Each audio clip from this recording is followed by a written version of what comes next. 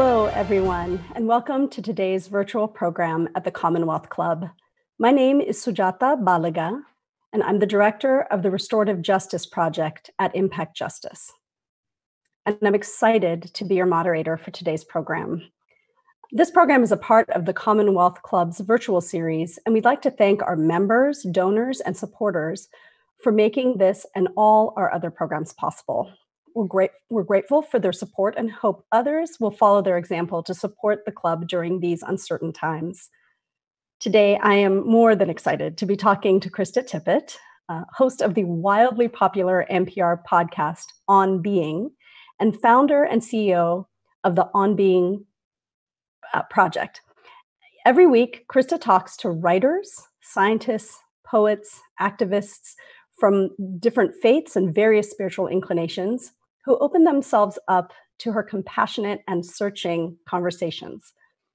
We'll be spending the next hour discussing what it means to be fully present and leaning into this moment in time, the history that brought us here, and the possibilities that lie before us.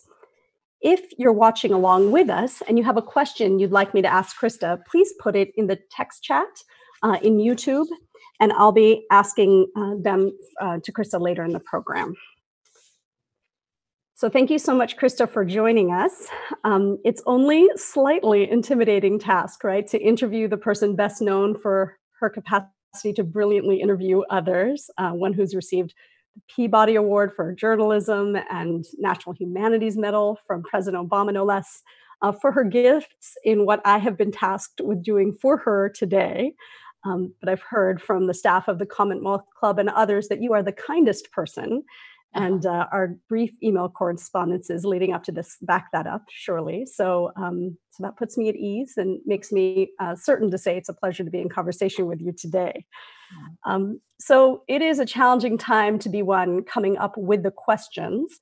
In preparing for this, I was struck by the title of a dialogue you recently had with your colleague, the Reverend Lucas Johnson, in your Living the Questions series, right? And the title of that was When No Question Seems Big Enough, right? And so there is not a single question that I'll pose in this interview today that holds all of COVID-19 and structural oppression and the murder of Black people with impunity and our ever unresolved interlocking histories of transgenerational trauma and violence. And surely nothing that I'll say today in asking you will imply that you have mindfulness as the quick fix to any of that, right? And as much as you and your dialogues are really looked to for the moral compass for so many of us, myself included, there's literally no chance that this Indian woman and this wonderful white woman are going to have all the answers, even if the question could be big enough. So that's not meant as an invitation for us to be sloppy or even as an act of generosity to the two of us, but more of a simple truth that this is going to be necessarily a partial conversation.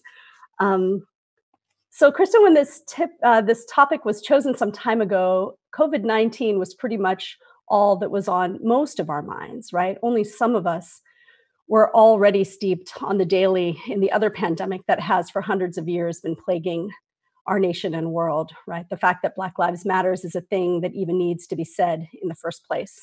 And so I've been thinking, there's no way to ease into this conversation because in our nation and the world right now, there is no ease here, right? So let's start with this. The On Being podcast comes out of Minneapolis, the place you call home, which is the epicenter of this iteration of our seeing racialized violence, racialized state violence in America. So tell us, Krista, in the weeks that have followed what George Floyd's brother aptly described as the lynching, of his brother, what have you seen as On Being's responsibility at this time? And are there things in the past that have prepared you for this moment? Yeah, well, before I get to that hard question, I just want to say how happy I am to be here and to be here with you. I think, first of all, I feel called to carry my questions with great humility. I think that was the title we gave to that. The Living the Questions idea is after a passage in Rilke's Letters to a Young Poet, where he says that we shouldn't rush to our answers if we can't live the answers to our questions. And in that case, if we can't live those answers, we have to love the questions themselves and live the questions themselves. And that's been a centering point for me for a long time. And again, in this period, this actually, the matter of race and healing has been something that we have pursued as something that recurs in the conversations I've had and in the work we're doing. So I certainly do actually have teachers who've been with me in this time, including, sitting with John Lewis in Montgomery and the great civil rights leader, Vincent Harding, who I was so fortunate to interview before he died. And I've interviewed Ta-Nehisi Coates and, Isabel Wilkerson, who told the story of the Great Migration, which is this story of the 20th century that we've scarcely, of the many layers of our history that have to do with the racial reckoning that, has been upon us, but there is a new awakening.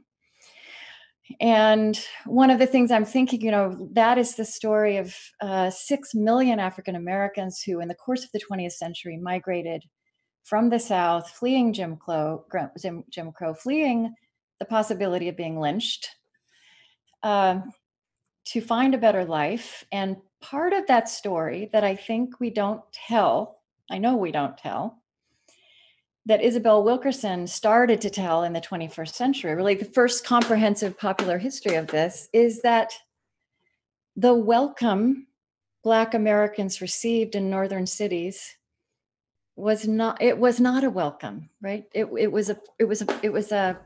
These were promised to be places of refuge. And so I'm thinking about that because one of the things that I think gets easy for people on the coasts and in the north is to still think of this as a Southern problem. And it's not.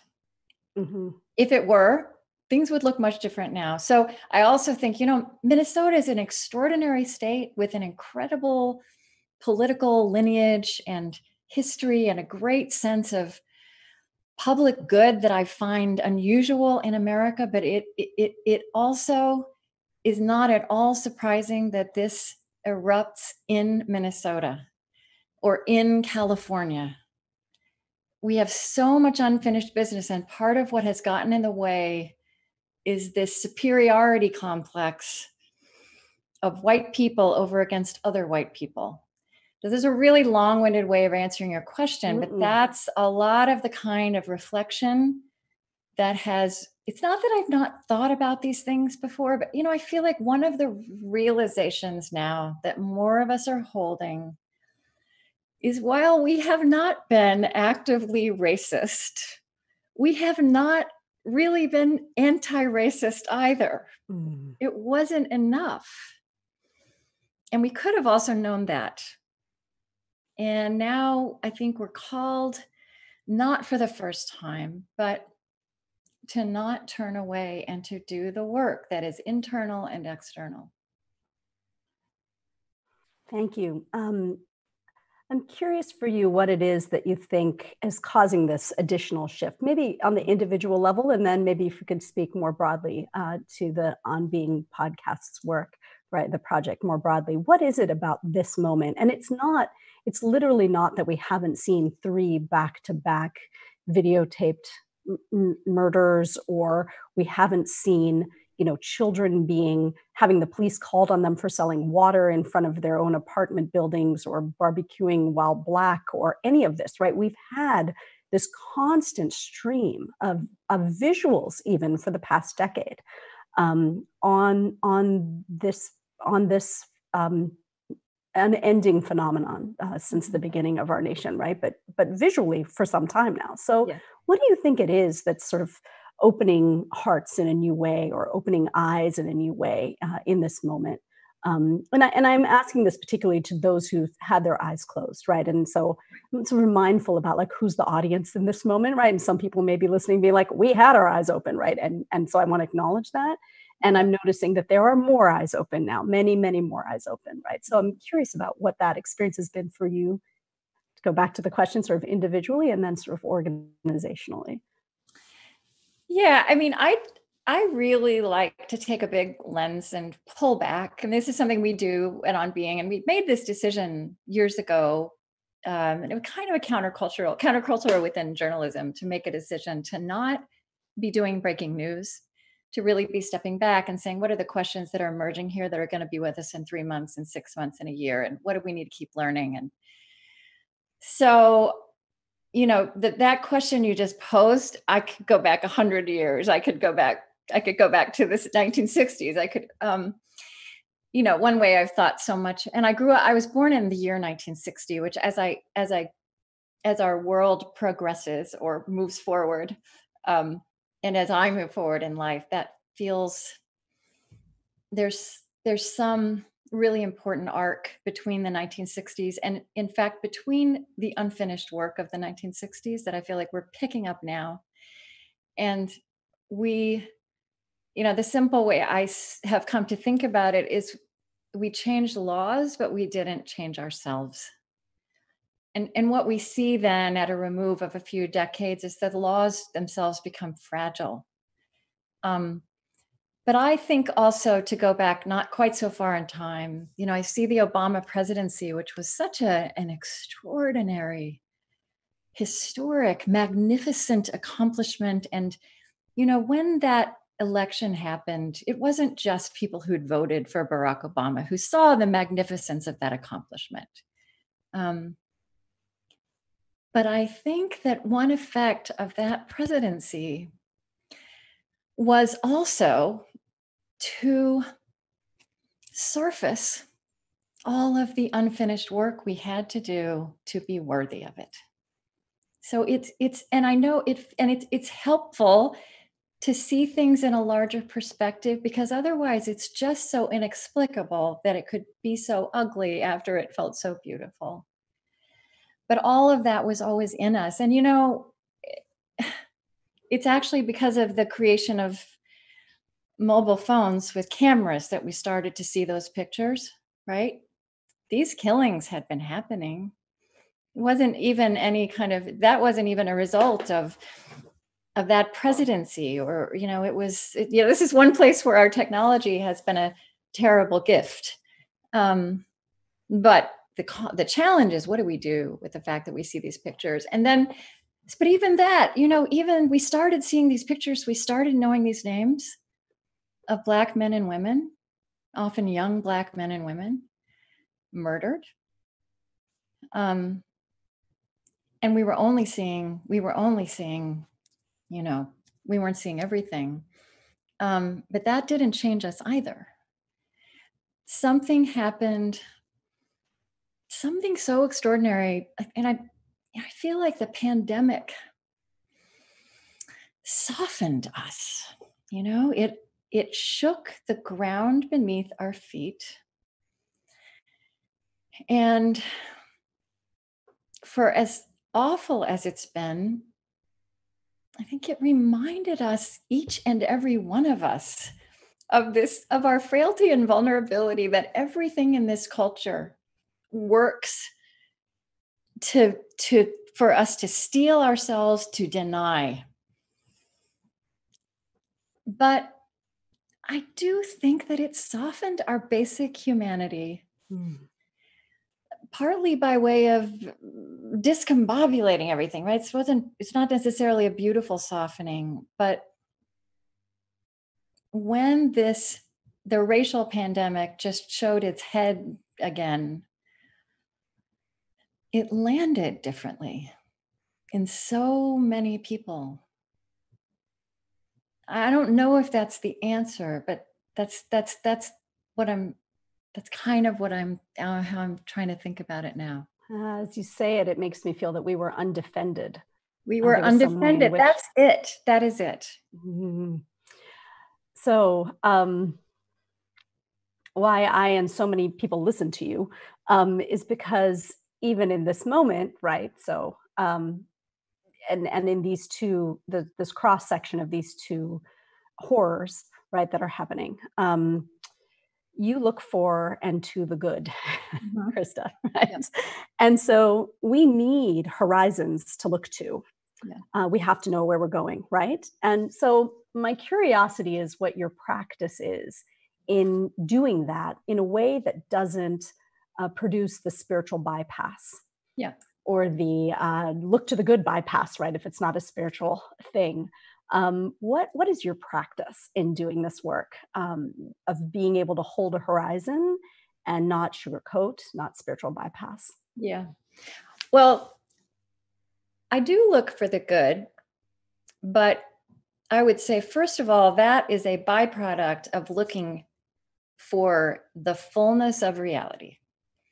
I honor the complexity of reality. I want to see the whole picture. And in that picture of us, there is brutality and there is beauty. There is cruelty and there is goodness. Um, I would also say I like the question of the practice because I started out my career a long time ago in divided Berlin, in the Cold War Berlin, as a journalist, as a reporter, a news reporter. And I became aware then, and this was certainly an impetus for starting on being that journalism, and really I think a lot of our serious, I think the academy falls into this trap too, is very sophisticated at analyzing, looking for, and presenting what is terrible, right? Like the worst, most inhumane side of humanity. And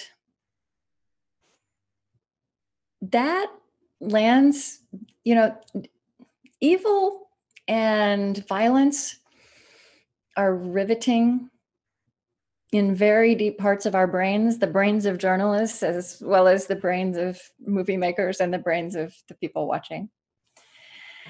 But a question that really motivates me is how is that as I say, goodness is also part of that picture, and it's quiet. And it doesn't trip those parts of our brains where our bodies get mobilized to run from it or to attack it.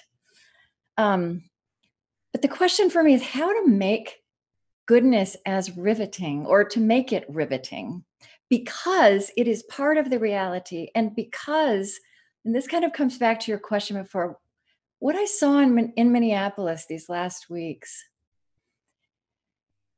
is the cameras trained over and over again on the pictures of devastation, and those pictures were true.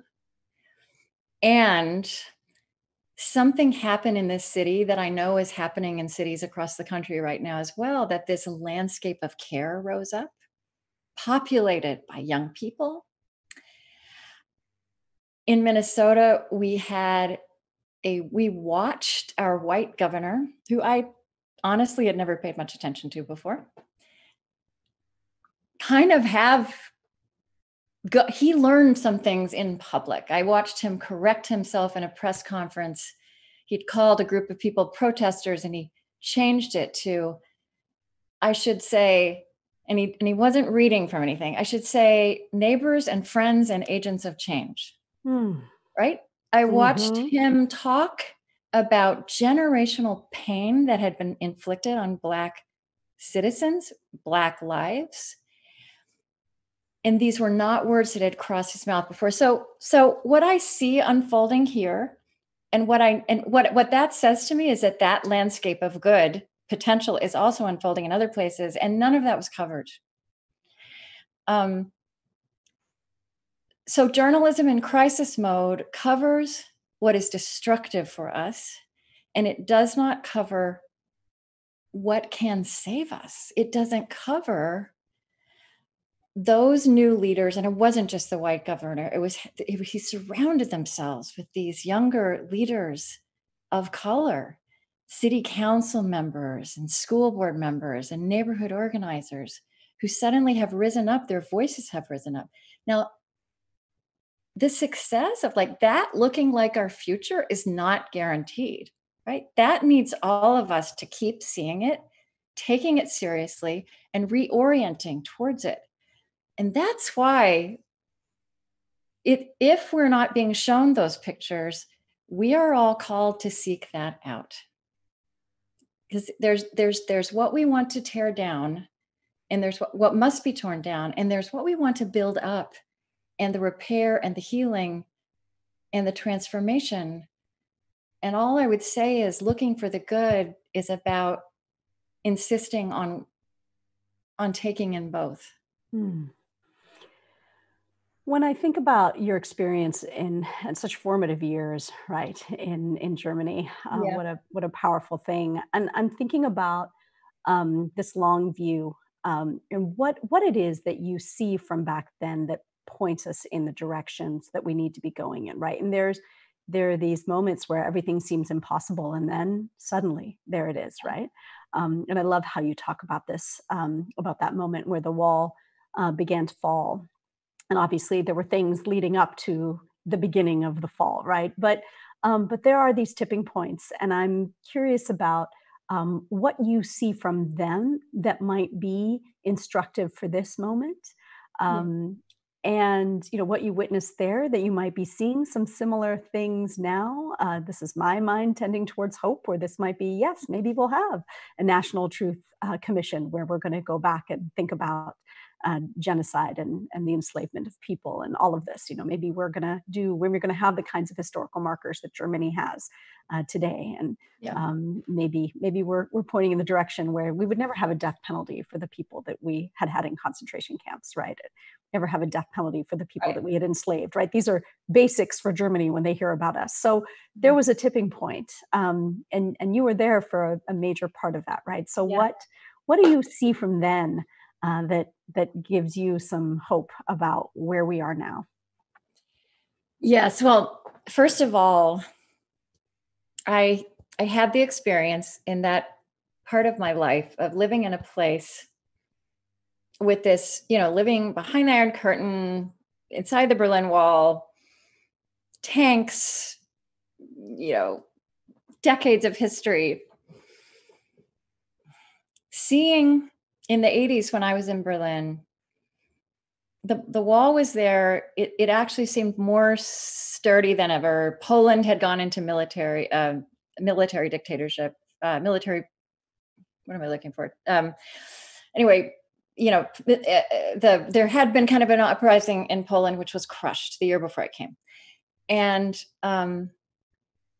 yet in the years I was there, and I was 20, 22, 23, so I knew 22, 23-year-olds, there were all these things happening around the wall, on both sides of the wall. There was an ecological movement starting. There were illegal copy machines in church basements in East Berlin. There was an artistic cross-pollination that was new. And nobody took any of it that seriously. It was interesting, but it didn't factor in the great geopolitical forces that had created Berlin as it was. It was absolutely unimaginable to anyone until the wall came down, or till people walked through it that night of November 9th, that could happen. The Chancellor of West Germany was out of the country that day. I submit that as Exhibit A, that nobody saw this coming. There was a lot moving. There was a lot shifting. But our imaginations didn't go there. And that has formed me ever after. Now, there is a lot of talk now about Germany and what a model it is for reckoning with difficult history. And, what I want to Mm. say about that is that has been 60 years, right? So, but I just want to connect a dot because I interviewed Jason Reynolds. Do you know him? He's a YA author. He's actually the National Ambassador for Children's Literature at the Library of Congress. Oh, how This is going to be wonderful. No, this is going to be our show for next week. no, He but I'm wrote he wrote keeping, the he wrote the YA version of Ibram Kendi's book Stamped. So he wrote the YA version of the history of racism. wonderful.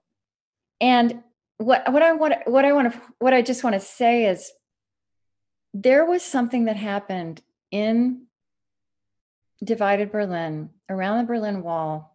This is not the only factor, but there was something that happened about the power of human imagination to make something unimaginable happen, and of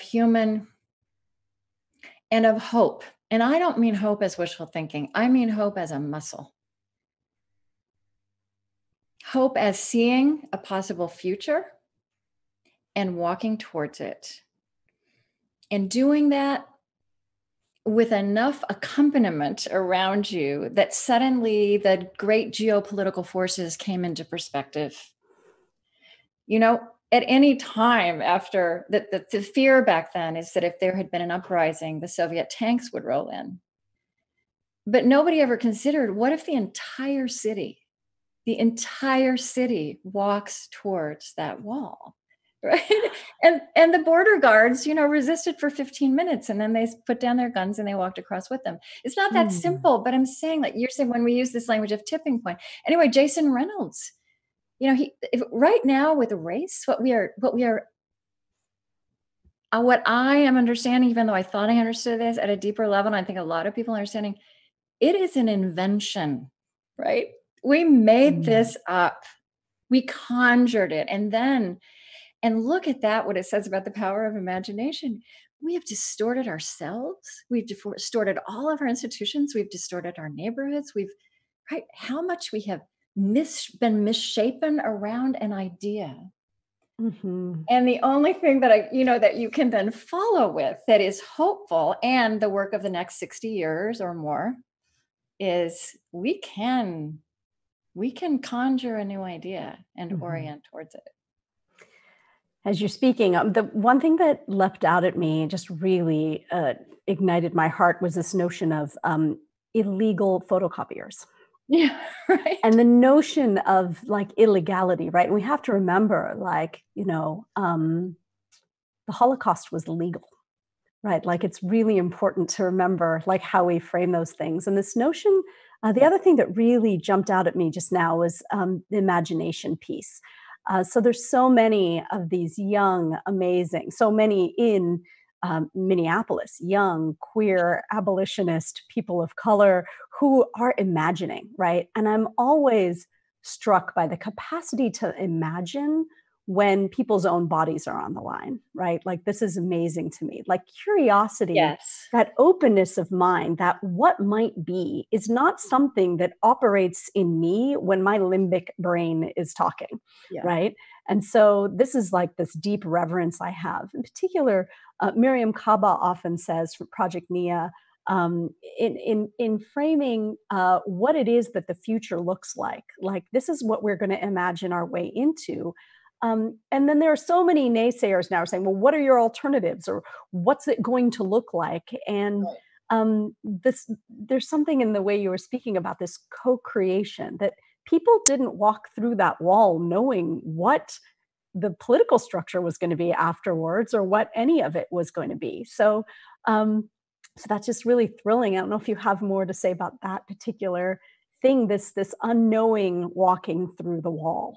Right? Yeah. Well, I just, what it brings back to me, John Lewis, and he's written about this and said this in the 1960s. And, again, our we have such an impoverished way to think about history, because we see the milestones of the 60s and we don't see the 10 or 15 years of sit-ins and bus boycott, that everything led up to that, right? And it's important to see that because we have such long, we have a world to remake, and we actually had a world. I think we started to understand that we had a world to remake when the virus hit, and now it's important that this has surfaced, because it's if we had started to remake the world and not tackled this, we would not have been doing that. But John Lewis says, you have to live as if you decide the world you want to live in, and you walk as if that, not just as if it can be true, but as if it is true. And what he and his, so many people, yes, Martin Luther King Jr., yes, Malcolm X, but there was just this world of leaders, and a lot of them were 17, 18-year-olds back then as well. Black teenagers whose parents were terrified for them to go to the March on Washington or go to Mississippi and knock on doors. But they lived as if. So there is that power of imagination. And how exciting. What a relief that we get to engage that, as well as all the practical tools, right? All the granular things that have to change, but that is a muscle that is pragmatic. It's not fanciful. Mm-hmm. It's also really exciting, this moment. You hear this expression, the seed never sees the flower. But it feels like, even in our lifetimes, right, we are seeing the flowering of so many things that were unimaginable. And there is a real hope at this moment. Yeah. I wanted to shift a little bit, if you don't mind, Krista, to leaning into this moment on a personal level. Maybe you can help me grapple with some of these things in my own experience, right? So a part of my experience has been very much that it's people of color's experience in many ways of being wrong. Wrong food, wrong language, praying to the wrong God, wrong way of speaking, right? Certainly growing up in an immigrant family in rural Pennsylvania, I had that experience, right? And in your recent dialogue with Resma Mericum, right, that you would put on online. That's wonderful. Yes. Yeah, really wonderful conversation where you talked together about whiteness as being the standard, right? And in that, I was thinking about the ways in which white folks haven't had to be wrong before. That's been a part of the privilege, right? And so I'm watching so many really earnest and well-intentioned white people having to be sort of wrong for the first time, right? Yeah. And being asked, "Don't tell us how to help you get it right," right? Sort of in my own experience as a person with relative race privilege, that's also been true, right? Not just as someone who, as a South Asian and upper caste Indian, is white adjacent and even provisionally white in some settings, right? And then also within the South Asian community, really being called to the task of asking this very powerful question, which is, why have I been so invested in the liberation of Black people? But I haven't said boo really in my entire career in external work about the oppression of minorities in India, particularly Dalit and Bahujan people, right, as a person of caste, right? So, whoa, big wake ups right now, and really thinking that my own commitment to Black lives right now also requires me excavating things within myself, right? I need to start an Ambedkar study group amongst people of my caste, right? I need to talk amongst ourselves. And so these are all things you're surely hearing, right, with your staff, with the people that you're interviewing. And I wanted to ask you a little bit about your own, like we've been told, don't take up space with your tears. Absolutely hearing it. What are your practices? Again, I'm kind of about the practices. This is my way of, we will get to mindfulness at some point, but there is this practices piece that's interesting to me. What are your practices for managing this moment for yourself? Yeah. Yeah, I'm thinking about, we need better words, but just as much as that, and maybe even more than that, as white people, we need better silences. And that doesn't necessarily come easy to me, right? I mean, that's I may be a good listener, but I walk through the world using my words and even using my questions. And my questions aren't, I have to question my questions. And I think in terms of practices for grounding myself, they're just the same ones that I have all the time. Which I'm more faithful to some weeks than others. Breathing, and not just having quiet time in the morning where I do some meditation and some prayer, but actually right now these days, I'm often stopping myself in the middle of the day to just take 3 breaths or 5 breaths or be quiet. And feeling the power of breath, which, just as I'm saying that, isn't one of that's a word, right? That's a breath, the necessity of it, the fragility of it, the horror of it being endangered in the different ways we've seen it endangered. So I actually think that's seeping into me in terms of, and, Resma Menachem, who I did interview, I'm really helped by a lot of the science, because we're learning things. So, I've been hearing a lot about the vagus nerve, which he talked about in terms of racial trauma and even the trauma that we all carry in our bodies around this. And there's this vagus nerve, which is kind of a new thing that we never saw before. And, in the way we divided our bodies up, even medicine divided our bodies up. But there's this, what Resma called the soul nerve, that connects breath with vocalization, with eye contact, with the gut microbiome. So when I breathe now, during the day, just stopping, I'm not just thinking of, there's so much coming in. There's so many connotations to breath. I also do something that I call meditative reading. I sometimes just have 10 minutes in the morning of this dedicated meditation prayer time. I often like to have a book that it has to be a beautiful book, but it doesn't have to be a spiritual book. So recently I've had James Baldwin's The Fire Next Time as and it will be a book that to take 1 paragraph or 2 paragraphs at a time.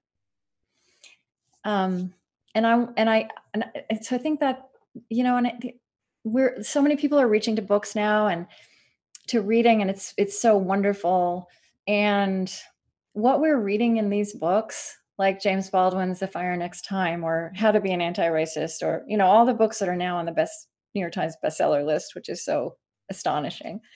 They need more than a quick read. So I think this meditative reading is deciding what I want to take in, and then really taking it in kind of, 1 breath at a time. And I'm finding that very, I don't know what it's doing for me, but I think that those ideas accompany, they get under my skin in a different way. They get inside my breath in a different way. And I walk through the day with that. I think that's what comes to me with that question right now. Thank you. I'm thinking about protest signs, and you're speaking, and I was thinking about protest signs. And it's been interesting, this dance, and staying with this notion of we're going to get things wrong when we lean into this moment, right? And we have obligations to do things, and we have to be really thoughtful about how it is that we do them. And I think about both this constant call for some of us to sit down and to listen, and to be silent, as you said, and also a really powerful protest sign that I regularly see, which is white silence is violence. Right. And so there's this really interesting dance that we're doing, right? And by we, I mean those of us with race privilege, right? Relative race privilege in relationship to Yes. So this is something that I'm just curious about, that dance, right? Like, because sitting out isn't an option, right? And so that leading in again. So I appreciate the practices that you named. I also think that there's something about, for those who are listening in, who come from sort of lives in which being the smart one or being the one with the answer is the way we've learned to feel good about ourselves. So asking for a friend, this question, Right. how do we work with that in relationship to this moment, right? I mean, there's so many of us who are called to have the answers, right? I really eschew being called a restorative justice expert because I don't actually think that's a thing. I think we're all experts, and at the same time, right, there's a way in which I'm held up in those ways. And so, yeah, it's sort of, that's sort of the basis of the question, this balance. Yeah, I appreciate that. That challenge of the word silence, and because what I mean is silence that is presence, right? And I stop myself from saying silence that is listening, but it is listening. But listening is not just about being quiet. Listening, deep listening.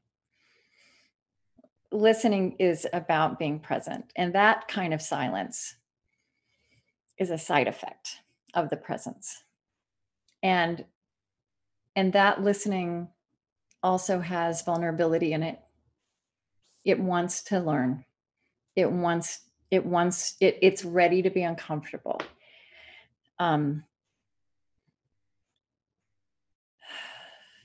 Yeah. And I hear you about, I feel like right now, those of us who, and it's like, I feel uncomfortable. I would not want anybody to be listening to this hour and think that I know what I'm doing right now, or that I am some kind of expert, or I figured it out, or I feel satisfied. I'm thinking it through, and I'm kind of right now, I'm like thinking it through out loud. I've had a lot of great teachers. I'm turning back to them right now. And I'm where I can with the show, like I have a platform where I can offer some of their voices up, and I can learn again.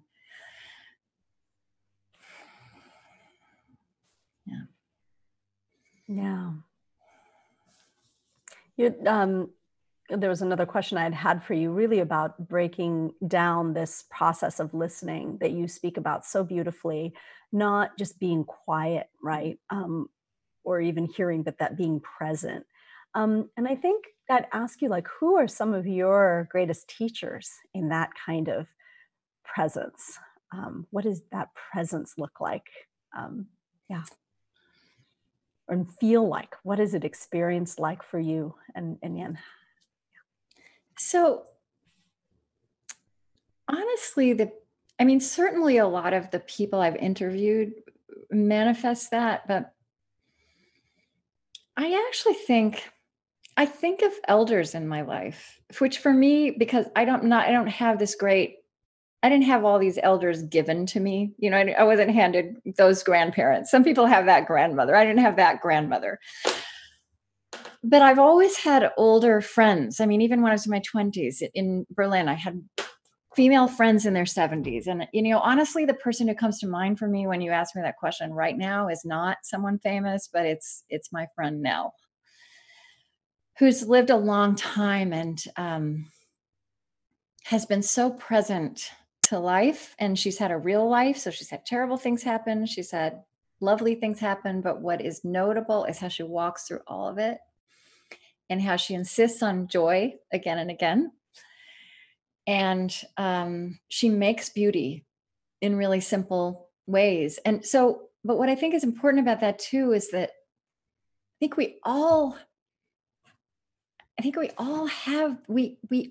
can summon that person. They're also really embodied. Our memories of those people who are wise, whose presence has changed us.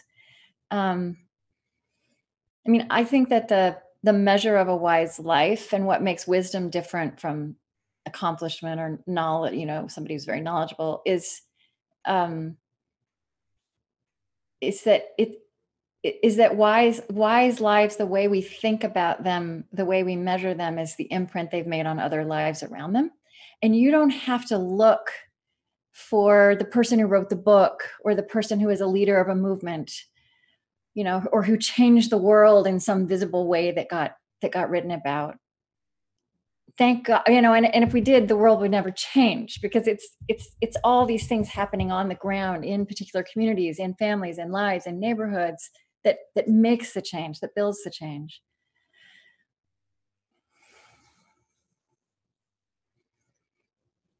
Thank you. I want to know your Nell better. She's 94. Wow. Yeah. And I haven't seen her for a couple of months physically because she's vulnerable. Surely. This topic was advertised as mindfulness, so I feel like we have to touch on it really briefly at a minimum, but I feel like you are throughout, right? And then I know, you don't see it as sitting on the cushion and being, but I would love to know a little bit more about, in particular, in our very brief email correspondence, you intimated that you have some reservations about the overuse of the word, but that it has some usefulness. And so I'd love to know sort of where you land on that word and what you feel like it offers at this moment.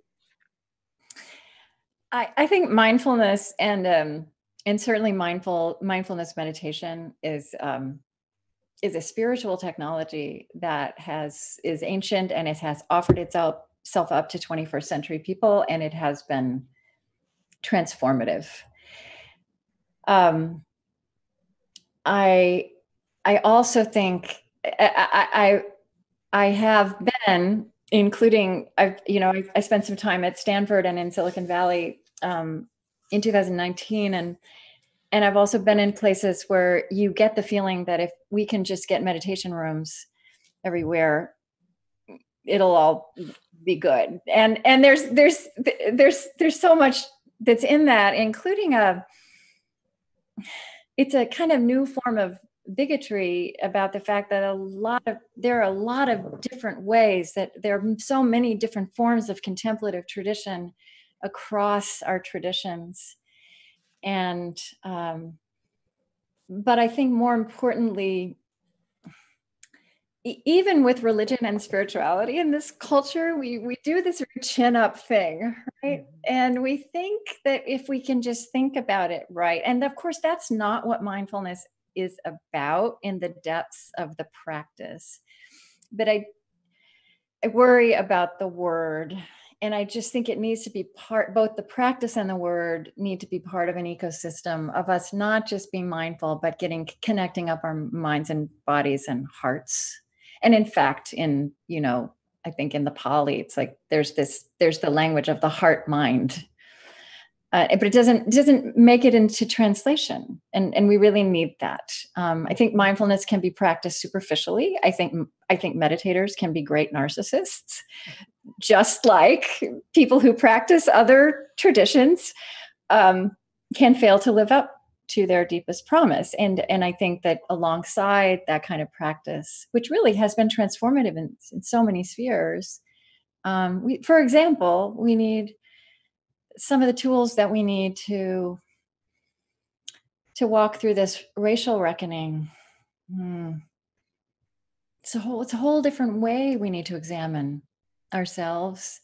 I'm interested in inner life and outer presence in the world, and how those interact, and how we can nurture them together. And our spiritual traditions don't always call us to that, or they can be practiced in a way that they don't call us to that. And I just don't have much patience when that's not happening. Thank you. I really appreciated that answer. So I want to get to a few of the audience questions. So I'm going to be scanning those really quickly. Please bear with me. So We have one here. Krista, you talk about the work, both internal and external. Can you talk about specific actions that are the work? I read about people saying to read and learn more and to contribute to organizations that help improve life for people of color. Are you thinking of that, and what else? So I don't want this to be a cop-out, but I don't think it would be right for me or reasonable for anybody to tell anyone else what the right action is in your life, in the neighborhood you live in, in whatever spheres you are active. I really think what we're each called to is to be holding these questions, to be, and I think many of us don't know what to do next. And so that is the question, as Rilke said, that we have to be living right now. And, we talked about imagination, and I actually do have an experience that holding questions like this works. If you take this question itself as a practice and you start walking through the elements of your day, your interactions, how you look at your neighborhood, how you look at your kids' schools, how you spend your time, your workplace, your work, your interactions in the most ordinary places as you go about your day, and you hold that question of what is my next step, it shows itself. Thank you. I personally did not think that was a cop-out. Okay. And I think it really folds into like listening to what others say need to happen now, right? When it's related to their lived experience. So thank you. Next question is, are you still writing your book, Letters to a Young Citizen? Have recent events changed any of it? I am writing my book. Actually, I was supposed to go on a writer's retreat in March, and I was supposed to go to another one in May, and they both got canceled. I have this book, which I intend to finish this summer. Some of the things we've been talking about here are in it. I'm not thinking about it as Letters to a Young Citizen anymore. I think that was a place to start. But, we are all turn of century people. And boy, has that taken on all kinds of new connotations in the year 2020. And in some ways, I think we're all young citizens right now. So that's how it broadened out. We've touched on this a little bit, but I want to let this person frame it in this particular way. I believe you recently posted, and perhaps I read about it elsewhere, about holding more questions than answers. Mm-hmm. Do you have ideas how we sit with the questions without becoming passive enablers? We've talked about it a little bit, but if there's more you wanted to add on that. Well, maybe one way to do that for sure is to not keep them to yourself. When we talk about having better conversations and being part of communities or dialogue, we often frame it around what's the hot button issue we want to discuss, right? What's the, and it's, the issue, it's issue based. So one way to think about that is to do something that's question based. And actually, if you're pulling a group of people together around a question, you might be able to get a much more diverse group of people than you could if you get people who agree on what the issue is. And you probably end up getting people who are more like you, even if that's not what you want. I think across our chasms, and there are so many, we're carrying a lot of questions in common. So I think pulling people into that process and letting that be a discussion is a way of keeping it alive, like making sure that your question holding is embodied, and that there's some accountability about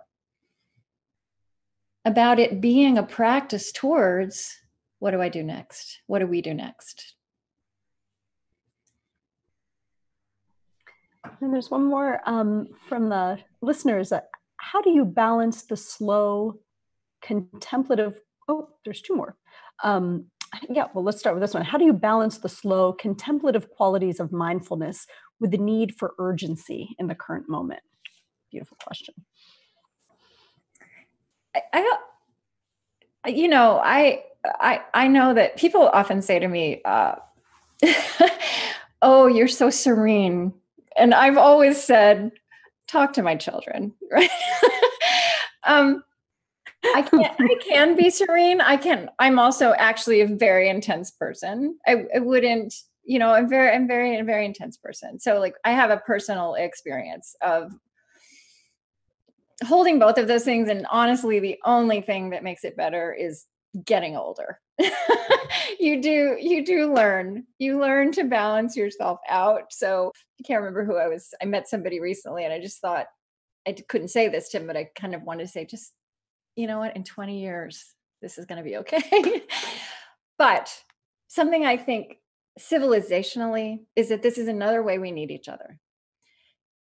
We need, and we're really seeing this now. We need the impatience of youth. We need people who say, this is ridiculous. How have you been living this way? We are going to make it different. And we need that can be fruitfully accompanied and leavened by people who've been living in their bodies for a while, who understand the complexity, not who are saying, let me tell you how to do it, but let me walk alongside you and let me hold, Thich Nhat Hanh, just to get to meditation, he talks about when he does walking meditation, he recommends holding the hand of a child when you do that. But it will change what your body is doing. So I feel like that's an image for how we can turn to each other, walk along, accompany each other. Now, those of us who are impatient, those of us who are fighters, those of us who have some calm, those of us who have some perspective, those of us who have younger bodies, those of us who have older bodies, nobody has to do both perfectly. And if we, as we create community around all of this, I think that's where the balance is, not in, it's just this American thing of doing it perfectly and I do it myself. No, that's gotten us where we are now. That's not how we want to live. So we have a couple more here. Let's see if we can do it in our remaining time. I have one last one I'd love to sneak in too, but let's see what we can do here. So do you think that acknowledging, honoring, and allowing grief is important? And what would that look like as individuals and as a society? Honoring grief? Yes. I mean, and that's probably something that we have so much grieving to do now, and it's probably something that has gotten lost or it's taken a back seat to the different kind of energy and crisis that has followed a time of a lot of loss, and not just loss of people. I mean, loss of people, but loss of certainty, what felt like certainty, loss of a sense that you knew what the future was going to be, loss of economic capacity. It's not something we do well as a culture. A group of young people that I'm really fans of, this group, they call it the dinner party, which these are young people, millennials, who just realize that, and they were young people who lost someone, and they realized that there's no place to talk about this in this culture. You're supposed to get over it. So I'm cheered by some of the ways, and that's a good group. There are others. There are things called death cafes, which sounds so odd, but it's another way of saying, hey, this, like, part of being alive is the reality of death, and the reality of loss. So an emphatic yes. And I think there are places to turn. And yeah, we're going to have to have, I was talking to some rabbis the other day about lamentations. Within Judaism, there's this notion of lament and lamentations. There are rituals for mourning and for passages that entail loss, and that also where we still are called to go on living. And I was suggesting we were having this conversation about, could they offer some of this up to our culture or to other people outside that tradition, again, as spiritual social technologies. Thank you so much. I think we're down to just a few more minutes together, and I have a question that I would like to close with. So, I think about when I listen to your podcast, there's so much storytelling in it. And that just really speaks to my heart as a restorative justice person. And I think to all of us, right? And I love this quote from her book, Wired for Story, where Lisa Cron says, "Story, as it turns out, was crucial to our evolution, more so than opposable thumbs. Opposable thumbs let us hang on. Stories told us what to hang on to." And so, Chris, I'd love to know, what are the stories that you've been hanging on to these days? And maybe some of the storytellers that you think it would be good for us to be hanging on to. Oh, I think of Rachel Naomi Remen, Dr. Rachel Naomi Remen, who said stories are the flesh. We put the flesh on the bones of the facts of our life. Well, for me, the stories right now is the fullness of what it is to live in Minneapolis right now. And I kind of think in neighborhoods and communities and cities across this country, there are the quiet stories that no camera is shining on, but where really the world we want to inhabit we're seeing what it could look like, if not, if just that. It was, when I was also watching buildings burning not that far away on TV and on my computer. And it was so important when I finally went over there and saw how people had just poured out to take care of other people. And just, a lot of young people kind of with brooms and mops and pails, just getting right inside those burned out buildings and cleaning them up. And these local political leaders who I'd never heard their names, who were so articulate, so brilliant, so compassionate and practical about the work of building and repair, and not building and repairing so that it could be the way it was, but so that it can be a different world. Those stories are all around us. And if there's a discipline or practice, it is looking for the good. There's this biblical phrase of developing eyes to see and ears to hear. And when you look, you will find so much that we can live by. Well, Krista, you're making me think of the beautiful art now in downtown Oakland. I mean, all the answers are there in the art of the beautiful people who are going out and beautifying with their wisdom what it is. So we should be walking around and looking. Taking that in, and it's as serious. It doesn't deny or make any of the bad things better, but it is as serious as that destructive narrative, right? It's the generative narrative that we can help make. Thank you so much, Krista. I think we've come to the end of our time together today. So our very special thanks to Krista Tippett, who is the host of the On Being podcast, for joining us today. We'd also like to thank our audience for watching and participating live, and thank you all for your questions. If you'd like to watch more programs or support the Commonwealth Club's efforts in making virtual programming, please visit commonwealthclub.org/online. I'm Sujata Balaga, wishing you all wellness, peace, and justice. Thank you. Thank you. Thank you.